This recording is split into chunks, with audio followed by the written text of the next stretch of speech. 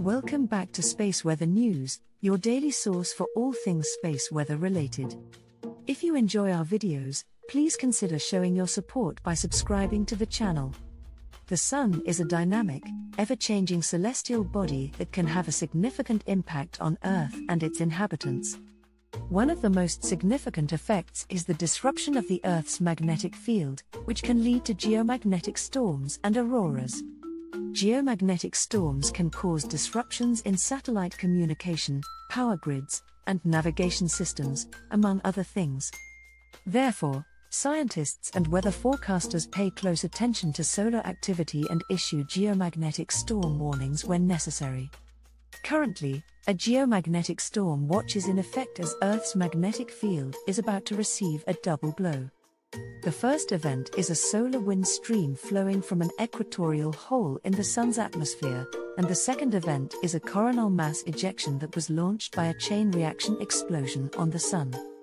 Both events are expected to arrive around February 27, and they could spark Category G1 to G2 geomagnetic storms with auroras in northern tier US states.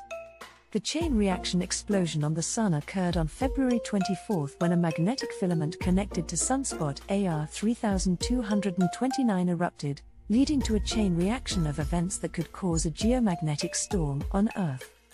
The eruption destabilized sunspot AR 3229, leading to a long-duration M3 class solar flare that radiated the Earth's atmosphere.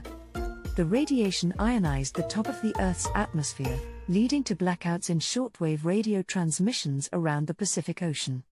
Mariners and ham radio operators may have experienced a loss of signal at frequencies below 25 MHz for up to an hour after the explosion.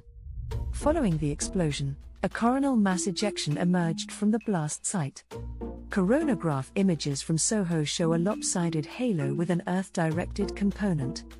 Type 2 solar radio emissions from the leading edge of the coronal mass ejection suggest a departure speed of 1,200 km per second, 2.7 million miles per hour, and the flank of the fast-moving cloud could reach Earth on February 27. The National Oceanic and Atmospheric Administration, NOAA, is currently modeling the coronal mass ejection, and a refined forecast is expected soon. In addition to the coronal mass ejection, shock waves inside the cloud accelerated protons to nearly light speed, and they have already reached Earth. Our planet's magnetic field is funneling the particles toward the poles, where a polar cap absorption event is underway.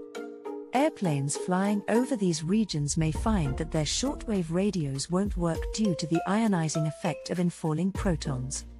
While geomagnetic storms and solar activity are not uncommon, it is crucial to pay attention to these events' potential impacts. Solar storms can have a significant impact on modern technology, and geomagnetic storms can cause widespread power outages, satellite communication disruptions, and other issues. Therefore, it is essential to monitor these events and prepare accordingly. In the case of the current geomagnetic storm watch, people in northern tier US states should keep an eye out for auroras and be prepared for potential disruptions in technology and communication systems. Thank you for watching our video about the current geomagnetic storm watch and the chain reaction explosion on the Sun. We hope you found this information informative and useful.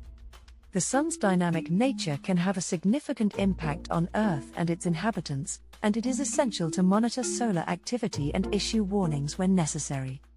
If you enjoyed this video, please consider liking and subscribing to our channel for more informative content about science and technology.